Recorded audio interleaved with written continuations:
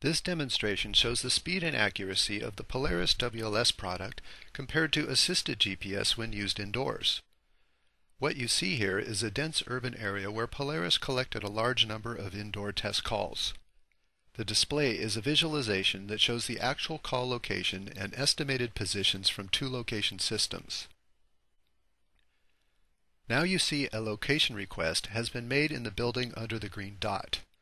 WLS takes 10 seconds to gather network measurements and produce a result.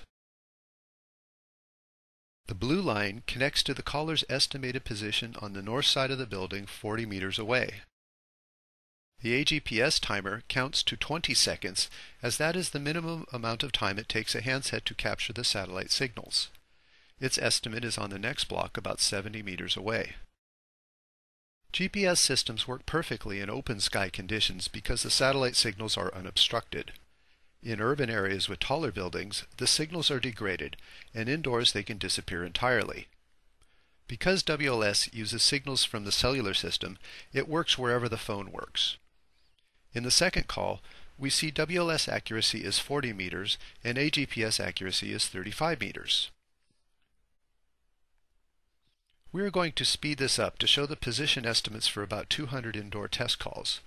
You are seeing the lines connecting each test location to estimates for both WLS and AGPS. The colored boxes show the respective accuracy of each system. Try to pick out the pattern that is observable in the assisted GPS results. There are many test calls that have exactly the same output location. This is because the handset, after waiting 20 seconds, cannot find any satellite signals indoors. What is delivered as the position estimate in this case is really just a location near the serving cell antenna. When the serving site is far away, the error can be quite large.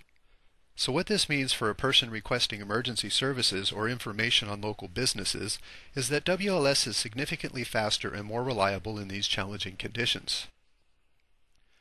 The blue box now contains the cumulative accuracy for WLS.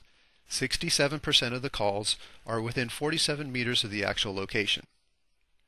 Assisted GPS, shown in red, located 67% of the indoor calls within 113 meters. This is almost 3 times the error. The final shot is zoomed in to show what the AGPS system reports when there is no satellite signal. All of these test calls have an identical location estimate.